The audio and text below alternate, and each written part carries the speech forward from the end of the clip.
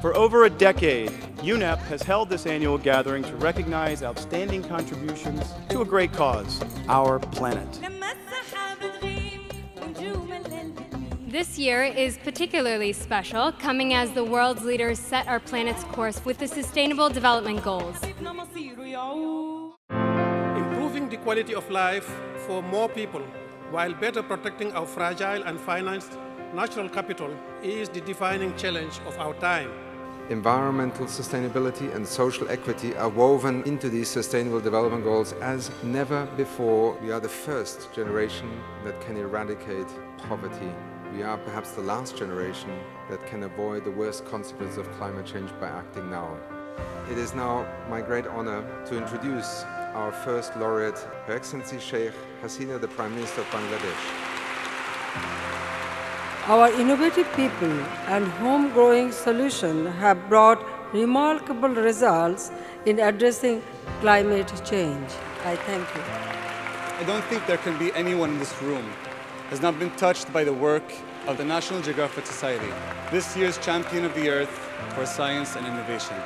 We look forward to telling your stories, stories of meeting the Sustainable Development Goals. Together, we have the power to change the world.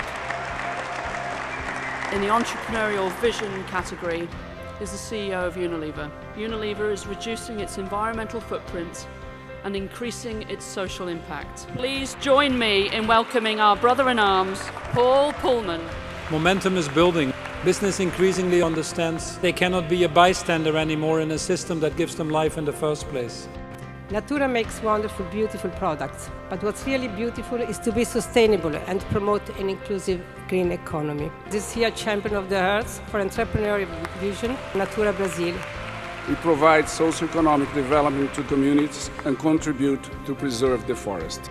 Being awarded Champion of the Earth, it challenges us to go further, following the direction set forth by the United Nations Sustainable Development Goals. Rhino poaching is up 7,000% in 7 years, and 100,000 elephants have been killed in a 3-year period alone. This just gotta stop. It's a great honor to present the Black Mambas with the 2015 Champions of the Earth Award for Inspiration and Action. My deepest thanks for believing in us and giving us opportunity to do the work which was said it's a man's job. We thank you.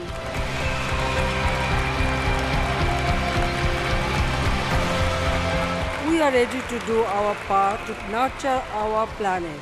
No reputation is built on what people say, but on what people do. We need everyone to be a champion of the earth. What we see is the extraordinary opportunity of our time, of our generation.